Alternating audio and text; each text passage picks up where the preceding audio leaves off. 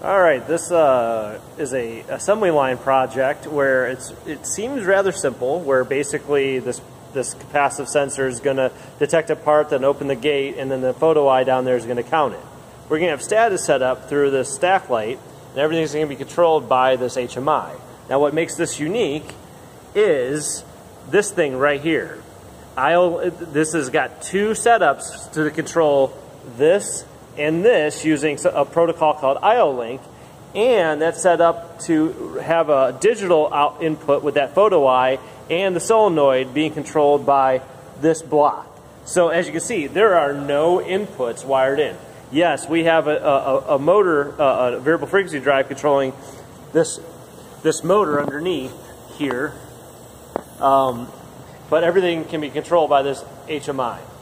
And you can also see a status over there. Yes, we're in the middle of this is the final go around, but we're going to start this, but cover your ears because it's going to let everyone know we're ready to go.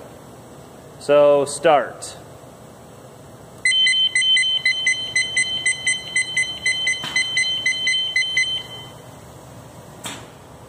And now every time it passes, you can see the photo eye counts, and you can see the active count is going to be showing up on the light. And you can see the count on the screen as well. So.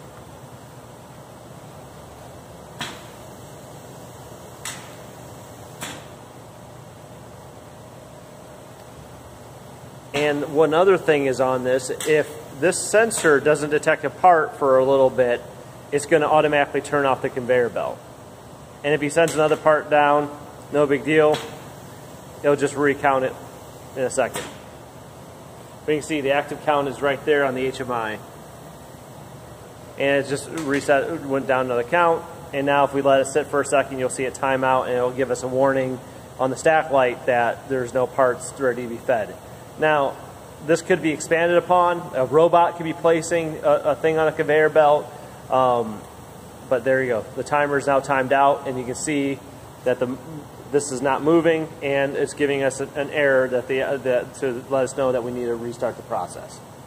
So, pretty advanced setup, and a good illustration of IO-Link technology.